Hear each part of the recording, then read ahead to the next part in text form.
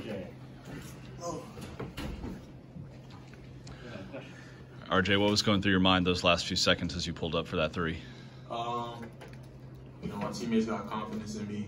Coaching staff has confidence in me, so it was just another shot. Try to slow the game down, all the noise, all the pressure, and just take a normal shot. RJ, you had the look in your eye. You really wanted that shot. But yeah, I love these moments. I was playing at Keller. You know, our team, you know, wasn't picked to win games a lot. We had to gut it out a lot. It kind of reminds me of this team. You know, people aren't really respecting us right now, and we haven't even played our best ball yet. So we love this time. Me and Ed talked about it. Dez, Kev, everyone was out there. It's a 4-minute game. We have 4-minute games every practice, so this was nothing new to us. Didn't you get a screen from Jaden on that? Yes, sir. I think it was Ledee. Jaden Ledee. Great screen. RJ, talk about just staying aggressive, staying active, because you missed a three-pointer, you know, maybe a minute before that could have put you guys ahead, but it seemed like you didn't get gun shy at all. Right, yeah, I've always been a confident player, and like I said, my teammates, coaching staff have the utmost confidence in me, so it makes it a lot easier. Edric, for you, you have all the confidence when RJ put that shot up that it was going in?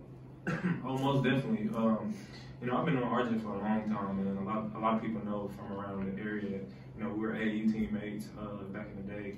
You know, he's always been a great player, man. Like, and y'all haven't even seen his best basketball yet. I mean, the kid is amazing. He's special. He's special. So I knew it was catch. Edric. You talked about the middle being clogged up. They did a pretty good job clogging up. On the paint, yeah. We haven't seen that this season. They just, you know, it was kind of weird. You know, they set a screen, the big just zones up in the paint. And so it took us a little bit to get adjusted, but Ed had mid-range, we were really aggressive, getting to the lane. Dez was aggressive. And they set it up for me to be more aggressive in the second half and get downhill. And then we could all create for each other off that. Edric. Sorry, Coach talked last game about how you and Francisco both can do different things. He had a big game Monday night. Tonight seemed like it was kind of your time to shine. How do you stay ready in those moments, or how did you prepare? Did you prepare any differently for this evening? No, I really didn't prepare different. I mean, like, you just gotta stay ready. I mean, our team we have guys that can play. Like, anybody can step up. Like, he very well could have stepped up tonight, you know, like, and it's just being mature and understanding that. Like, me, I've been around a lot of teams, you know, and one thing I will not let that do when I don't play a lot is tear up a team. Like, I will not tear this team up. So I'm just ready. I mean, and, like, I believe in Farabello. I believe in him, and I believe in Coach. Coach Dixon's a great coach. I mean, he knows what he's doing. So I'm all bought in. So I was ready. Edric, you've been in a lot of games in your career. Whenever you foul a team, giving them a chance to close it, how do you stay confident in those moments? Oh, the game is never over. Like I kept saying, it's a lot of time left. It's a lot of time left. I don't care if it's 3 seconds on the clock. It's a lot of time. Like, crazy things happen.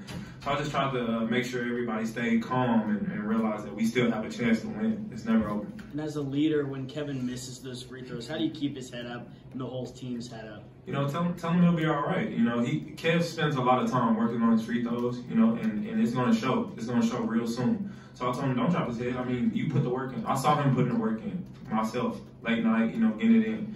So I have on the gun getting his free throws in. So I have no problem with him, like, you know, and I just try to keep him uplifted because we're all going to get down at some point. But that's what teammates are for. You're going to lift them up.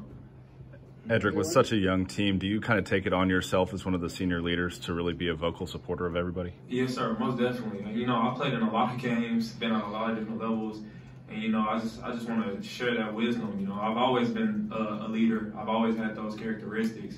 And, you know, that's what this team needs, you know. I'm not trying to come in here and just be a superhero. You know, it's the little stuff that needs to be done with this team. I mean, we have great players. I mean, look at RJ, look at Desmond Bain, Kev Samuel. I mean, we have a great team with a great coach. And in order to make those things work, you know, it has to be a piece that does the dirty work. And that's kind of how I'm priding myself on. In the past, I've been those, like, Desmond Bains at my last school or those RJ Nembhard. But it's amazing, man, to just see them and, like, co-star along with them and just do the dirty work, And it's making me a better player all around. Okay.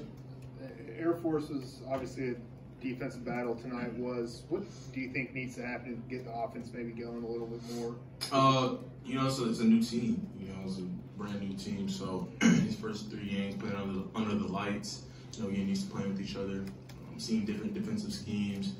You know, it's going to take a little bit, but we're battle tested. And so, there's 2 scrimmages that were, you know, secret scrimmages. You know, we had great scrimmages. We fought, we were down, we were up. They were close games. So these close games is nothing new to us. And so we enjoy playing with each other, and that's what makes it easy to cut these games out. But to get better, we need to rebound as a team more collectively. I think we're negative 16 on the glass, so can't happen again. But we're able to get it out tonight. You've got the first road trip of the season coming up this weekend. What's the mentality like for you guys going on the road for the first time versus playing these few games at home? You know, we're going to take the same approach, man. I mean, taking one game at a time. You know, we'll get to practice tomorrow. You know, get the schemes and game plan from the coaching staff. You know, we're going to take it and we're going to go on the road and try to win. So that's what we're going to do.